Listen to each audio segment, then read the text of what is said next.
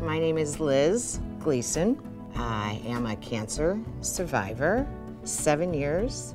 The more positive outcomes of having a stage 2 diagnosis was being introduced to Diane Nelson and being introduced to clinical trials.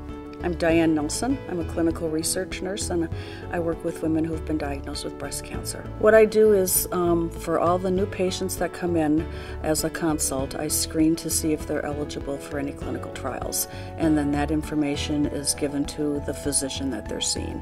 And if the physician feels that one of those trials is a good fit for the patient, then I go in and I talk to them about the trial, what it entails. When Liz first came in, she was concerned, like everybody else is, with how things are going to go. She reached out to not only the oncologist that Liz had, but also her surgeon and to me, and we talked through it all. She ended up not only doing one trial, Liz has been on 3 trials.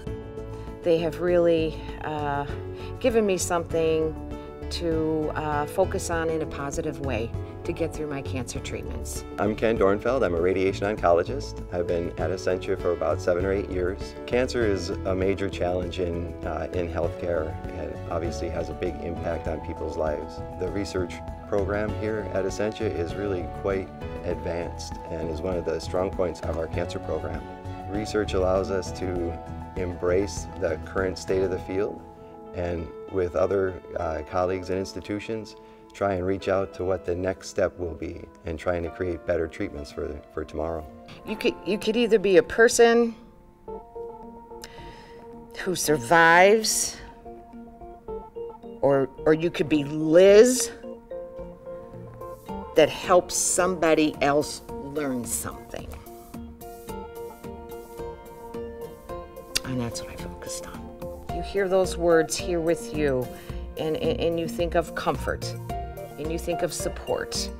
Those kinds of things that you would think of maybe a good friend.